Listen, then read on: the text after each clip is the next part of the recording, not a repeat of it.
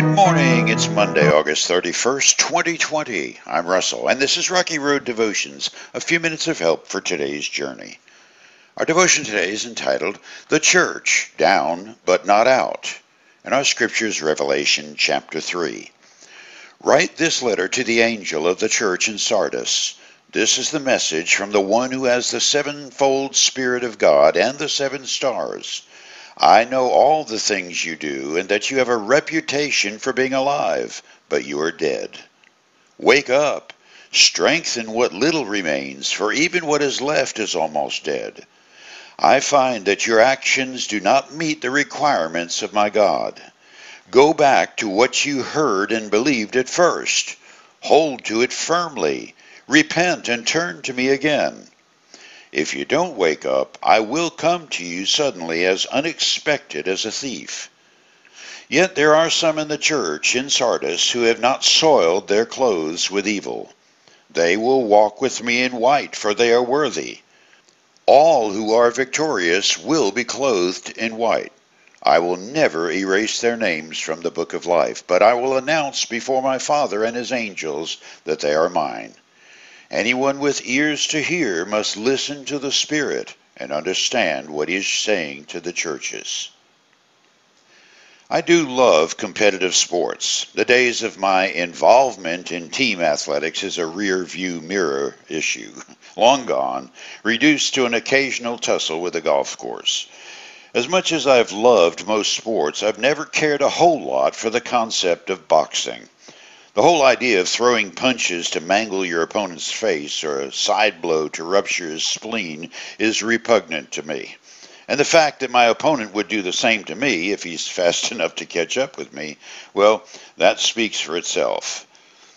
That being understood, the pathos of a 15-round slugfest where both fighters are battered, exhausted, and nearly senseless from a half hour of savage assault on their bodies blows with the average force of 2,500 pounds per square inch is profound. One of the warriors is on his back, having been knocked there by his opponent. Just on the fading side of consciousness, he's being counted out by the referee. As the count reaches 7, the battered man's trainer or second is screaming from just outside the ring, "Get up! Wake up! Do something!" It is in this moment it will become evident whether training and instinct have created the heart to go on. Like a boxer, on his back is the church of the 21st century. It's an easy thing to look at the state of the church and announce the count is just about over. And that may be true for some forms of church to which we may have become too attached. Formal processions, pomp, bishops, dioceses, turf rules, books of rules, financial power, and many more. But what of the church, the bride of Christ? What of the cosmic gathering of the saints of all time? What of God's plans for eternity? Are these also down for the count? I would say yes, definitely as down as a carpenter nailed to a cross on Friday morning. Frankly, it didn't look too good for the movement when Joseph of Arimathea begged for permission to bury Jesus in a donated tomb. However it may have looked at sundown on Friday evening, the church was just getting started. 50 days later, Peter would preach at the temple steps, a place where the crusty old guard in charge of the system soiled God's holy place, and 3,000 souls signed up to follow the crucified Lord.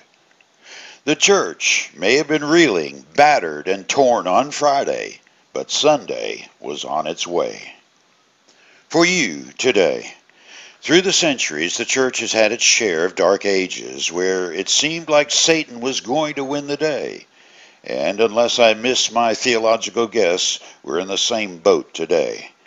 You may have sensed it or just wondered about it, but the church is down right now, back to the canvas, reeling and just barely conscious. What to do? Let's let God's word speak a word of hope and revival. Joshua chapter 1, verse 9. This is my command.